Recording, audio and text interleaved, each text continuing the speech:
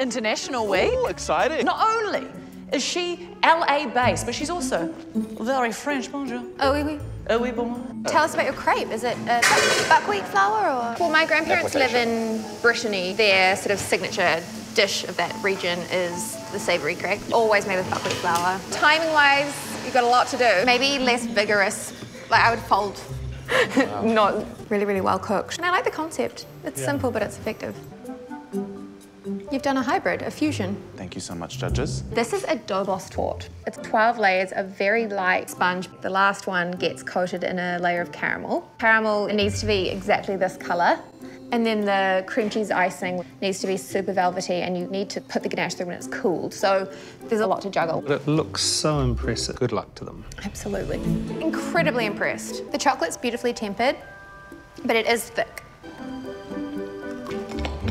Tempered chocolate looks like a nice thickness. If that toffee was a little darker, this could be the best looking one of the bunch. That's good toffee. Yeah. Well done. If she doesn't pull something crazy out of the bag today with her showstopper, she could be in a bit of trouble. Flavour trumps. So tell us about your flavours. Yeah, for me, there's just too much filling and not enough pastry. But I love the walnut flavour. Pastry's pretty good too. Looking like he was having a really good week until he brought out the showstopper.